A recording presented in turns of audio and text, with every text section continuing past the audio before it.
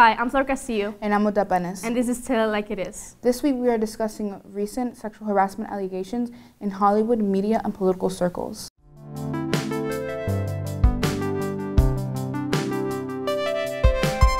Recently, Time magazine named the Silence Breakers their Person of the Year, people responsible for telling their stories of sexual harassment in the past year. For the past few months, powerful and well-known American media and political influencers have been accused of sexual assault.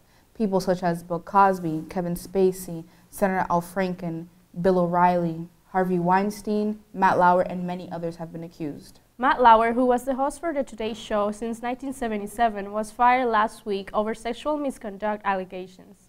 But Lauer isn't the only person who has lost their career over sexual misconduct. Many have been fired or have resigned from their jobs. With many victims of sexual assault standing up to these powerful figures and making their story known, many question if these growing accusations will have a long-term effect. Will it change for the victim of sexual assault, or will it impact in the long-term future? We sat down with the Feminist Collective advisor, Rachel Stavely-Hill, to talk about how the sexual harassment discussion has increased since the last couple of years, and how the Feminist Collective is addressing this issue. I don't think that there's more sexual harassment.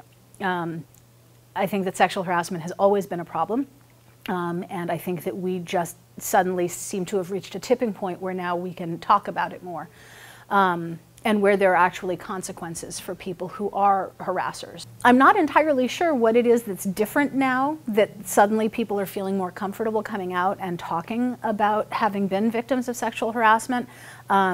I'm not sure what's shifted culturally, that now we're starting to believe that this is a real problem that needs to be addressed. The first piece is identifying, yes, this is a problem, and making sure that there are systems in place for people to report if they have been victims of harassment. I think we need to create safe spaces where people can talk about having been victims of harassment or assault. In planning for Social Justice Week this year, the Feminist Collective is working on a project where we're asking students to share with us incidents of sexual harassment that they've faced as a way of personalizing it so that we can see how it actually impacts, you know, not just people in the world, but people here at Northampton High School. As more allegations come to the surface, this country will inevitably have to grapple with the important issue and how this year of the silent breaking will impact American media, culture, and politics. I'm Odapenes. And I'm Flor Castillo. And this was Tell It Like It Is.